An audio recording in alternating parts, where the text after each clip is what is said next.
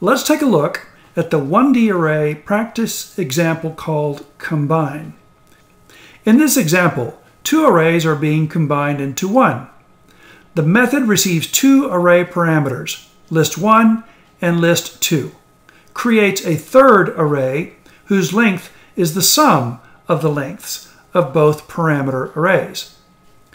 The loop is then supposed to load the values from both arrays into the new one, with the values from list1 going first, and then the values from list2 next. The question is what the loop body should be to make this happen correctly. Let's try some sample client code that calls this method and trace through the process. Here you see two arrays called list A and list B, each containing several values. A third array called list C is then created by calling the combined method and sending list A and list B in as parameters. The returned result will be an array containing all of the values from list A and list B. The formal parameter in the method receives the array from list A, and list 2 receives the array from list B.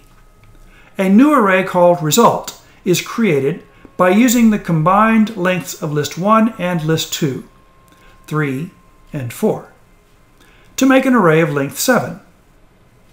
The values of list 1 go into the positions 0, 1, and 2 of the result array, and then the values of list 2 go into the positions 3, 4, 5, and 6 of the result array.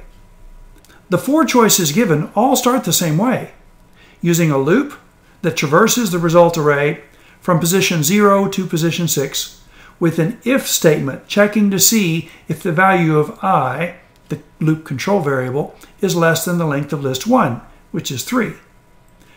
This means that when the value of I is 0, 1, or 2, the if statement is true, and the array result will be assigned the values from list 1 in positions 0, 1, and 2 of the result array.